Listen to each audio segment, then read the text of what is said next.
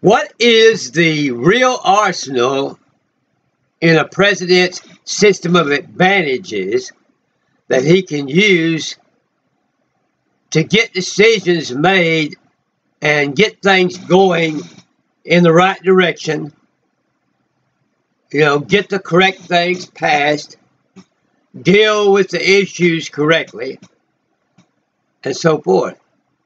If a president can utilize that arsenal, which he should have and which should be there if it is a wise president, then he has a lot over in his on his side of the table to work with.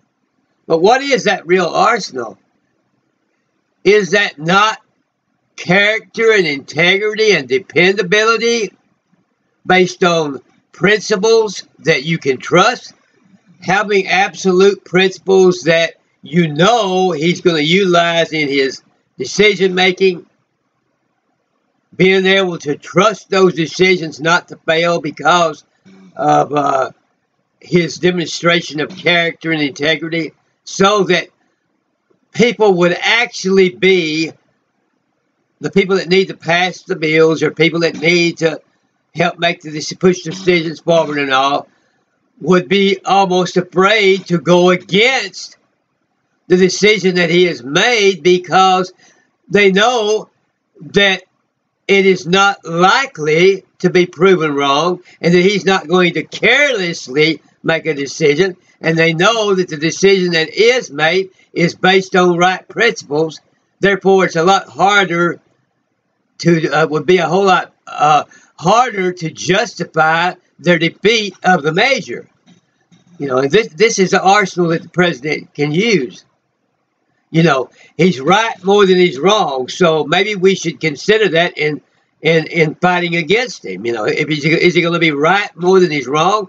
Because we know that if you base your decisions on righteous principles, on true absolute principles that everybody in the country knows are the right principles, that you're more than likely going to succeed in that decision and in that measure and in that proposition.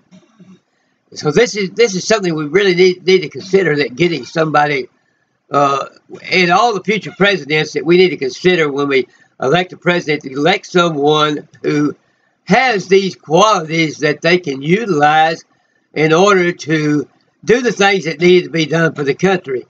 If you're electing someone that has all kinds of skeletons in their closet, and someone that has all kind of character issues and flaws, and they're known for just being wishy-washy, and they're known for, just political advantage, putting their, finger up in the air and seeing which way the wind blows, and then going according to that, and never any absolute direction on anything, then that is someone who people are always going to try to find a way around everything that they do.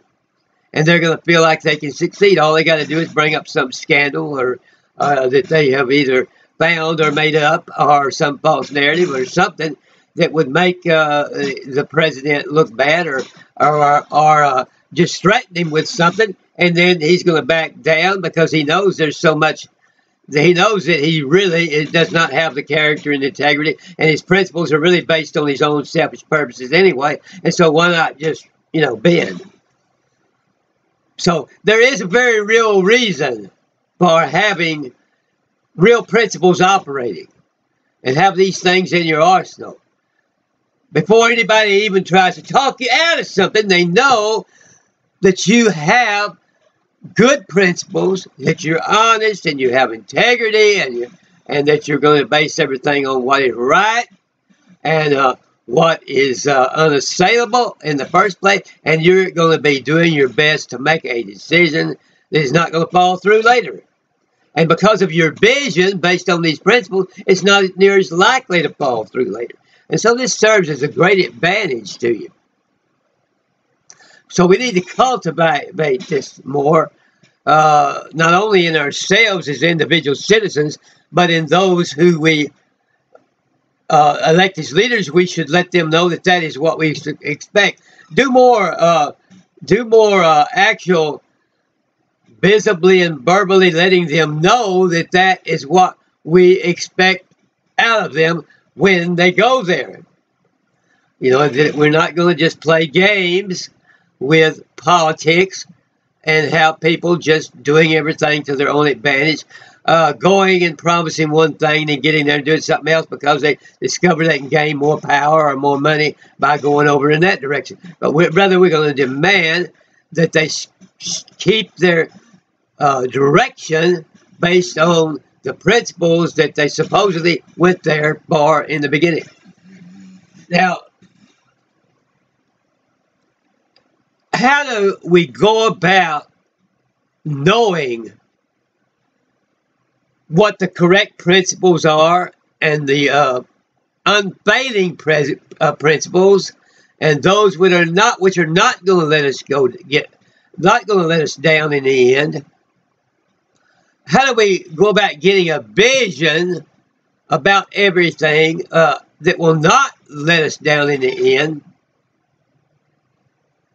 How do we get this natural character that will always know what is in the best interest of the country and of the most people, and what we can count on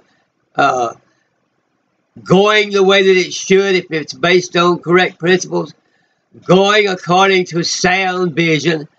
How can we cultivate a sound vision of the future, a sound vision of what our country should be, and gain that so important vision and that so important decision-making ability that sets us head and shoulders above anybody else that might seek to try to be in that position? How do we become that leader that can set yourself apart? How do you become that leader that can set yourself apart as someone who knows what they're doing, knows the direction they're going in, can lead other people in a definite direction because they know and they have a firm grip and idea upon the direction that they are going in, and you're not making, in other words, not making a decision that you have to think through every single one, every minute that you're deciding something. You've got to stop and think about all of the repercussions ahead before you even make the decision. You think about everything as you go, making your decisions as you go, changing your mind as you go. You're not always having to vacillate and change. You know, say, well, I think I'm going to make this decision this way. You know, give it a few days and see how it hits the public, and then I'll just swing back. You know, swing back the other way and test the waters here and then swing around again and vacillate back and forth. But how do you get a steady, definite, solid direction as to where the direction itself and the principles themselves keep the decisions being made on a timely basis and being made once and for all, and you make your mind up and then you make the decision, and then you stay with that decision and have faith in yourself that will pan out in the end to be the best one. How do we get to that place where we can make decisions in that manner and where we know where we're going? And I think that it's because the way we do that is we're going to have to know where we come from and what our foundations are and what has built what has made a successful president in the past and what has made this country a successful country. Why have we won the wars that we have fought in the past? You know, from World War I, World War II, and the other world wars like that we've got involved in. Why have we been able to come out as the superpower of the world? And the leader, why are we referred to as the leader of the free world? And what is the light that guides us in that and all of our other decisions that will keep us the leader of the free world? These are things we need to consider.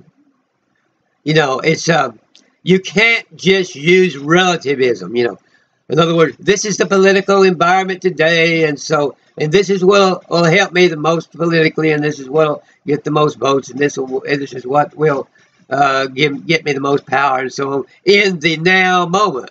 But rather, what will get our country the most power in the long run, and what will stabilize our country in the long run, what will cause our country to succeed the way it has in the past and continue to succeed that way in the future, to be able to win against enemies that try to defeat us and bring us down. And make no mistake, there are a lot of enemies that are trying to bring us down, and everything that's going on, everything from cybersecurity to breaches to sending drugs over into the country, you know, and supporting that, and supporting every kind of thing which would tend to corrupt, you know, everything from poor voting systems, if they can manage to enter in and corrupt those. Everything that goes on, they are trying to defeat the United States, because they just don't like us being the superpower for no other reason than that. And then number two, some countries don't like for us to be the light of the world, you know, like on be referred to as the leader of the president being referred to as the leader of the free world. You know, why is our president the leader of the free world? They don't understand that, and they don't want that. They want to be considered equal leaders, and so, you know, that's natural in a way, but it's something that we have to be aware of. So how do we get that leadership ability that will understand how to keep things on a solid footing that will stand as a barrier to these enemies that we have? We have to have a deep sixth sense, for one thing, and a deep intuitional ability to reflect on everything that has happened from the beginning of the world into the present, and then especially everything that's happened in the last few thousand years, and especially the last few centuries. Everything that has happened since our country began, that has the things that have strengthened us and the things that have weakened us, and know how to determine those things, determine what has weakened us and what has strengthened us, and then we got to be able to look to the future based on that, and based on firm principles that we understand from comparing history and comparing everything from the scriptures to everything else, understanding what principles are going to keep us on a solid foundation, and how we're going to use those principles as we look toward the future as to what the direction we're going to go. This is going to make the difference. And knowing that you're based on, you know, the entire flow of history from the present to the past, to the future, and all in between there, you're firmly enmeshed and entrenched in everything that has happened. Every president that has come before us, we're firmly entrenched in their mind and in their soul, and they're living in us, and we know what they accomplished and why they accomplished it. Everything firmly entrenched, and then people know and understand by our character and our integrity, you know, and our very aura and everything else. They know that is where we're at, and that is our power. And then you can cut through a lot of quibbling and a lot of argumentation and debate, and you can make decisions that will stand. And when people will know that when you say you're going to make this decision, that's what you mean, and that's what's going to happen, and that's going to be what's going to succeed. And then you won't have so many people trying to defeat you in this way and this way and that way. So I'm going to pray that we'll get that kind of vision, and we'll get leaders that'll have solid backbone, as they say, and know how to make decisions and keep them and make them right. Make a decision and make it right, as they say. And so I'm going to pray now that we get that, and I pray that everybody has all the happiness they can use and all the joy they can use. If they don't, we're going to pray about it. And if anybody's sick, they'll be raised up off their bed of affliction. They'll be raised up now off their illnesses. They'll pray off their depression, oppression, concession, every other kind of session. And they will be raised up in the name of our Father, in the name of thy Holy Son, Jesus, raise people up and make them well, give them harmony and peace and happiness in their life. Amen and amen.